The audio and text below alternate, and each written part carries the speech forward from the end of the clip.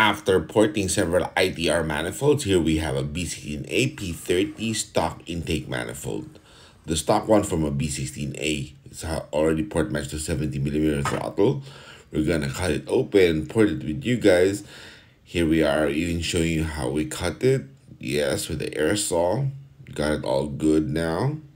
Yep, and open it up and show you the unported intake manifold before we start. And then we go with the carbide first, of course, take you on step by step. And we also check the rotor length and calculate the second harmonic, which the paraband helps. Yes, that's for you.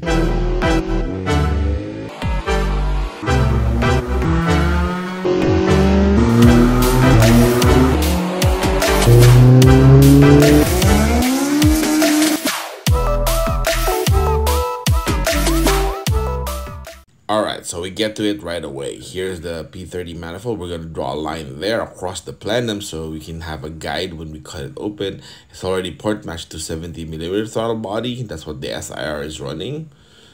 And here, all the way to the back of the plenum, we scribe a line. This way we have a guide when we try to saw it open or cut it open. Yep. Yes, sir. Alright. Here's the line now.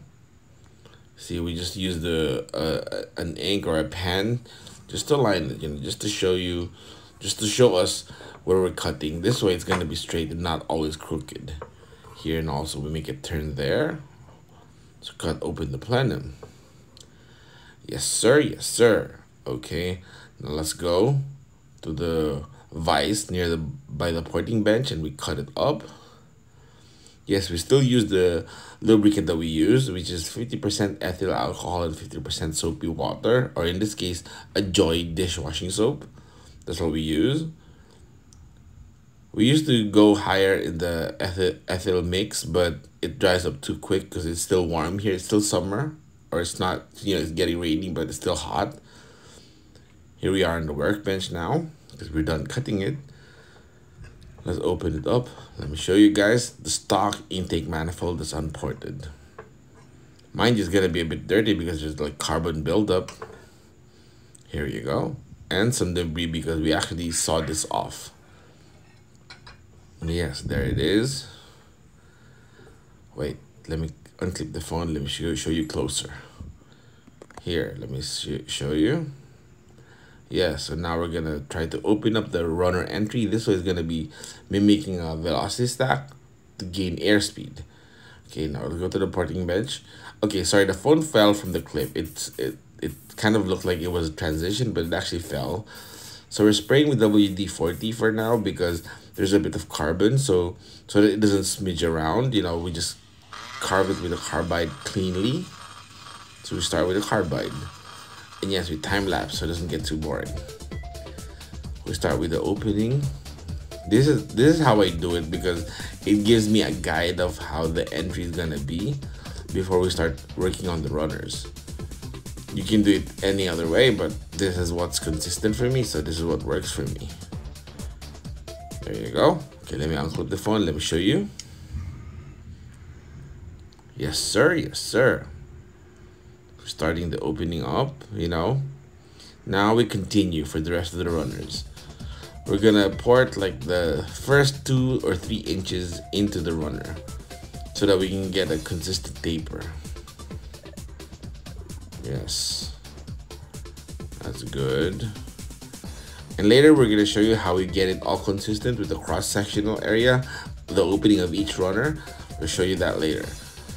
Okay, now here you make another pass. So we're still feeling the bumps and ridges, so we're trying to smooth it out, especially the side walls of the runner, because that's where the transition is. Before we continue, if you're liking the video, I need a big favor from you guys. Hit the like button. The more likes it gets, the more activity it shows to the algorithm, so it'll spread out to a wider audience, and that helps the channel way more. So, hey, I need a favor, guys. Hit the like button, will you? And subscribe if you haven't. This way, you can check out all the other videos in your own time. Whenever you check YouTube, you're already subscribed. You're going to check all that. You're going to be part of the community. Yes, and of course, with the subscribers, the members only is also good. It has a lot of hardcore videos like this and this.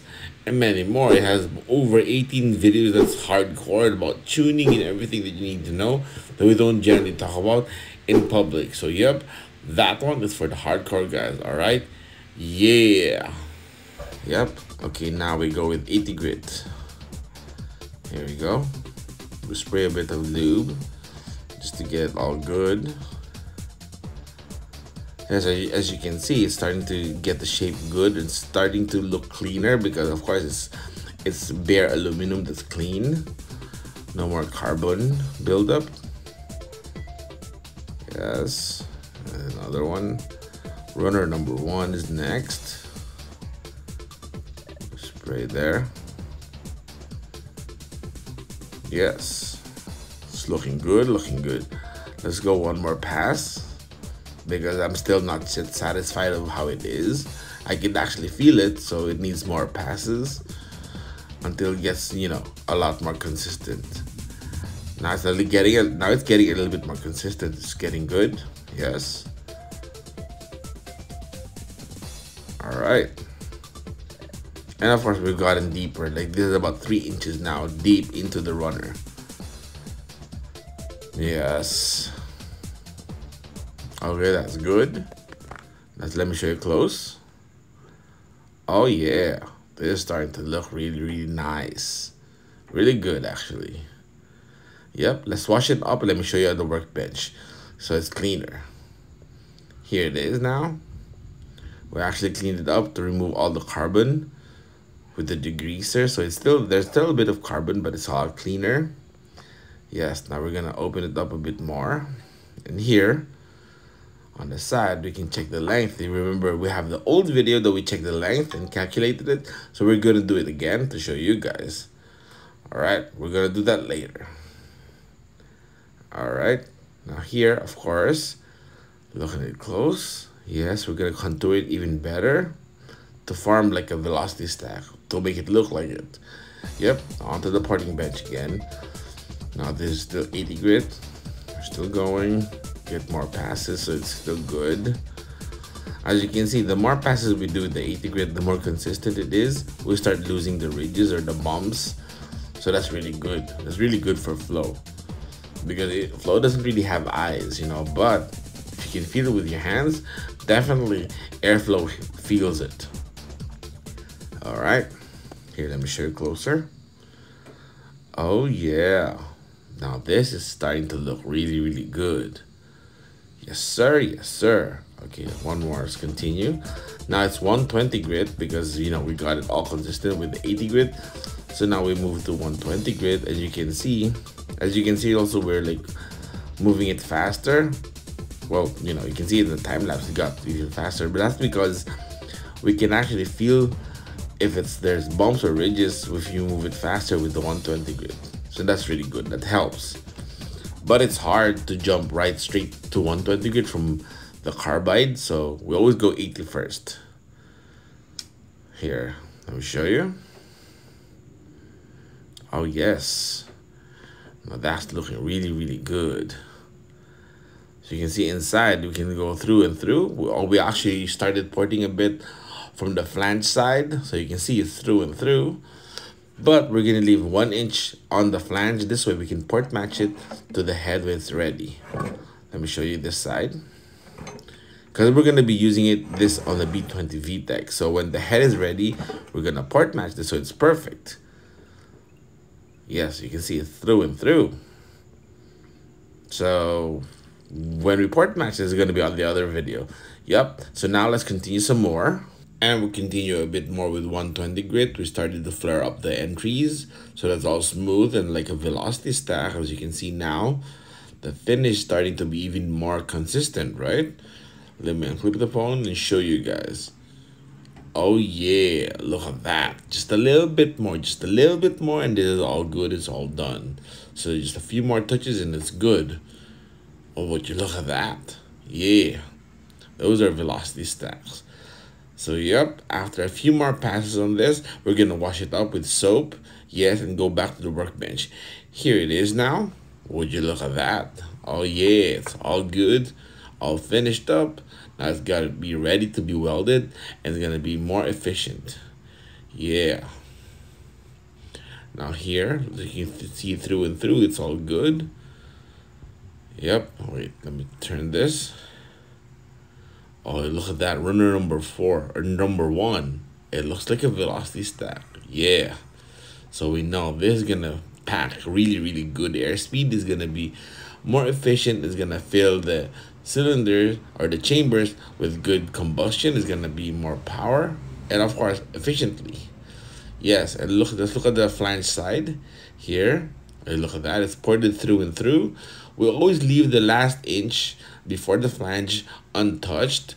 This way we can actually port match this to the head really well when the head is done, or whichever head we decide to use. But since this is going to a B20 VTEC, it's gonna be good when the head is ready. So now here, let's check out the runner length. As we use this hose that we did for measuring, is crude, but it's quite accurate. It's pretty good. Yep, there you go. And when we checked, this is about 9 inches. So the port length is 3.5, so 9 plus 3.5 is 12.5 inches. So 12.5 inches total runner length. So to calculate that, look, third harmonic, that's a boost in 7,000 to 8,000 RPM. That's perfect for a street car or a track car, right? And here, the dyno sheet that we did decades ago, or at least 2016 or 17, this B16 had an ITR manifold. I wanted the P30, but the customer wanted the ITR. But look, this would have boosted that area perfectly. This is the rare moment that customer isn't always right. He wanted an ITR manifold just because it's cool looking on a B series. But I wanted the P30 because I calculated this and this would have been perfect. So now we know we're going to take advantage of this on this B20 VTEC to make good grunt, torque, and power. This is going to be a fun track day car. Yes, this is going to be used for a street with sometimes track day use car. And here's what we use to make sure it's consistent on the opening cross section. We have a video of it at the members only section with all the good details. We have that video and this, and of course we cam degree of 402 cams, and actually dyno the same engine that we degreed, talk about tuning, the change that we do, and how we got more power. So that's really good video on the members only section. That's for the hardcore guys if you want, all right? Yep, so you can check all this. Yes, the manifold is looking really good now. Wait, let's put it back facing this way. Yes. Now we drop in, let's put the plenum top. This way it's going to be ready for welding. And of course, if you want to guys see the finished welded stuff, of course, because we're done porting with this is okay now. But for the finished welded stuff, you got to click on the video on the end screen over for the B20 VTEC series, the build series that we're doing, because we're going to show this, how we port match accurately or perfectly the head to the manifold or the manifold to the head. Yes, we share those tips and tricks. So of course you want all the good tech stuff. Yes, you know it. You gotta click it right over here.